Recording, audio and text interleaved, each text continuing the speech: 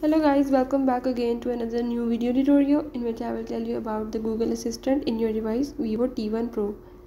So if in this device you want to use the Google Assistant, or you want to enable it, or you want to disable it, you can easily do it by the method that I will show you. Before starting, if you are new to my channel, don't forget to subscribe my channel and press the bell icon. Now follow the steps and watch complete video and you will learn how you can use the Google Assistant in your device. Let's watch the video.